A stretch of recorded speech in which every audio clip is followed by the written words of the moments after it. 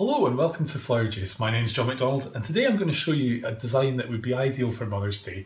Now when you think of Mother's Day you think it needs to be floral, it needs to be practical, it needs to be transportable. So what we've chosen as the container is this lovely little Trug basket. So baskets are a little bit old-fashioned, but this one's really nice. It's in good condition, it's a nice quality basket, and it is maybe one that you might want to keep.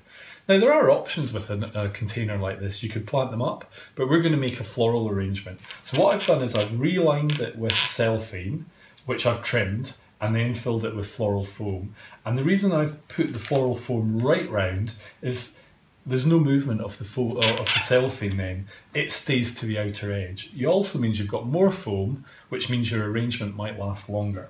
So what we're going to do is we're going to put in some greenery first. Now, the one thing to mention is not to leave your handle down and then make your arrangement, because you won't be able to put your handle up. So you need it to be up straight away. So we're going to start with a little bit of greenery, and I've just got a range of simple flowers, everyday flowers, so that this doesn't need to be a complicated or expensive arrangement. It can be with materials that you can get easily. But obviously you can adapt it to suit what materials you have. So I'm just using a little bit of the leatherleaf fern just to create a framework around the actual foam. So we've covered that round the edge and in the middle. And we were just splitting that fern down to get the maximum value out of it. And then I'm going to use little bits of different greenery because we can bring in a little bit of texture. So I've got a little bit of ivy, a little bit of eucalyptus,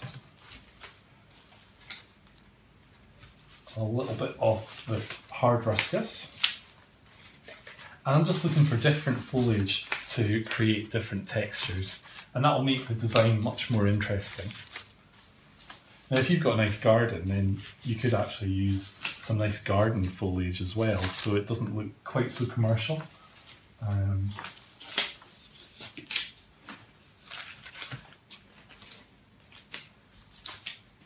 I'm just working the foliage in so that we're getting some little placements and some grouping with the heavier foliage towards the centre.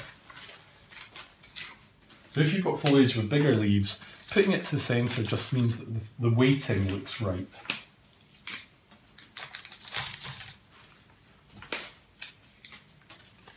Now the eucalyptus gives a really nice smell.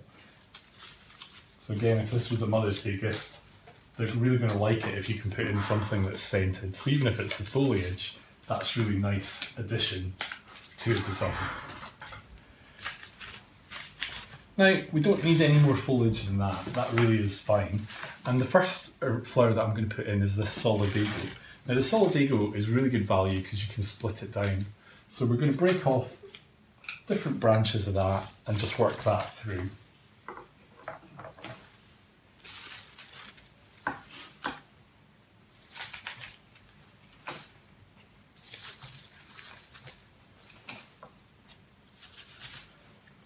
And we really just want our flowers to feel like they're radiating out from a central point.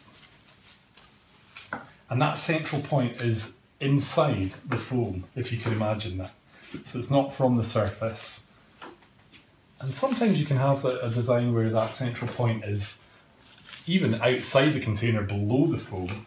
But if all your flowers come from one place, then it looks natural. It looks balanced.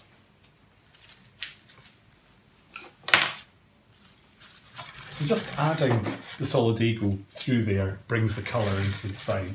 Now our main flower here today is going to be these lovely yellow roses. So nice clean cut.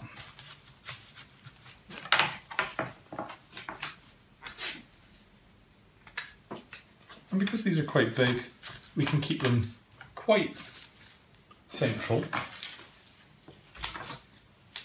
And really you want a nice cut on the stem, and you want the stem to go definitely down into the foam. You don't want it just hovering at the top, and that will really help your arrangement to last. Now our secondary flower is going to be these carnations, and I've picked two different types. We've got one that's a two-tone, which is really pretty, and then one that's just a single colour.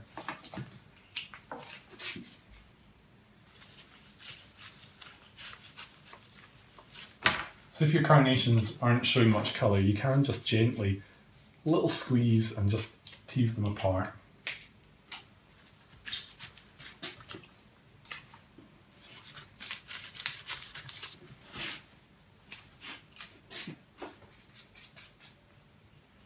I think for an arrangement for Mother's Day, we really want something that's going to last. So with that in mind, I've also got some limonium. So we're just going to add a little bit of this limonium into the design. Now there's different types of limonium. You might know this as status, but it is a very well lasting flower. And don't be scared to put a little bit to the back. It just takes the eye through the arrangement and makes it look more three-dimensional.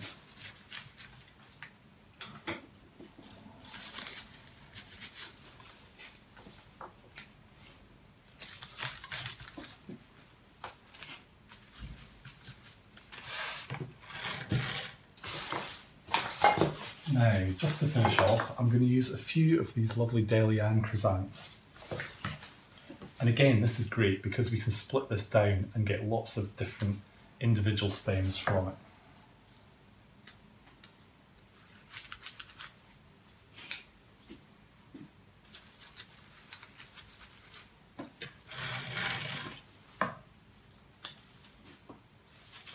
Now, if you were making a few arrangements, then don't feel that you have to put a whole stem into each arrangement. Just use what you need, rather than using the whole stem because you have it.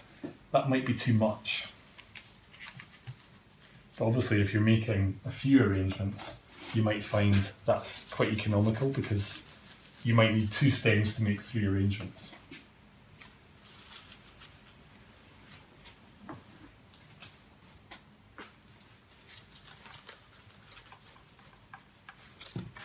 So we've created a simple design with the roses as being the main focal flower, and there's just one thing that we need to do to finish it off, and that's a little highlight with a bow.